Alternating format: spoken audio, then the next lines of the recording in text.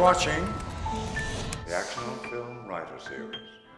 Nicholson, Jack by Lesley Schroeder. Exterior, bus stop, morning.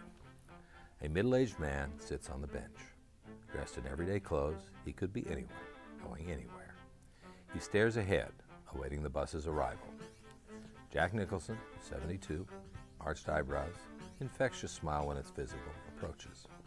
He walks with a very slight limp, and when he sits next to the man on the bench, he lets out a deep, relieved sigh.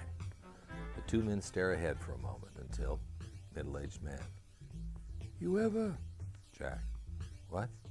Jack turns and looks at him. Middle-aged man. You ever feel like, I don't know, aware? Jack blankly looks at the man. Middle-aged man. Like things are gonna change? Or it's all gonna end? Do you ever get that feeling? Jack. Are you waiting for the 156 bus? Middle-aged man. Yes. Middle-aged man waits for a response from Jack. When he doesn't get one, middle-aged man. Why do you ask? Jack. I was just asking. Middle-aged man. Are you a terrorist? Jack. Am I a terrorist? You look like a terrorist. Do I? You do. You're shifty. You're the one talking about things changing and ending. I was talking about the weather. Jack. I'm not a terrorist. Middle-aged man. Why do you care what bus I'm riding? Jack. I was just making conversation. Middle-aged man. I was making conversation. You were getting personal. Jack and the man go back to staring ahead in silence. Jack. You've seen me here before. We both ride this bus all the time. Middle-aged man. I've seen you. Jack. I'm not a terrorist. Middle-aged man. Okay. Jack. I'm Jack.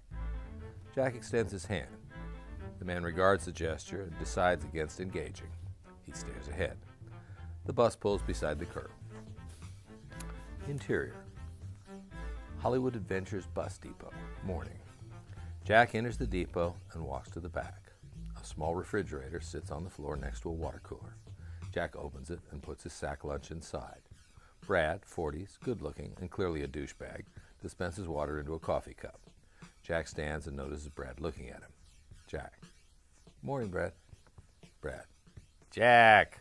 Brad toasts his coffee cup to Jack. Jack has no cup, so he awkwardly uses his empty fist to return the toast. Brad continues to stare at Jack. Had a date last night. Jack. Oh, yeah? Well, that's great. Jack starts to walk away. Brad follows him. Yeah, real firecracker. For sure, right? Jack doesn't know what he's talking about. Jack. Sure. Brad playfully punches Jack's arm. Jack winces, but Brad doesn't notice. Brad. Met her en route. Traveling alone. Nice. Jack. That's really great, Brad. Jack rubs his arm as he walks away. End scene.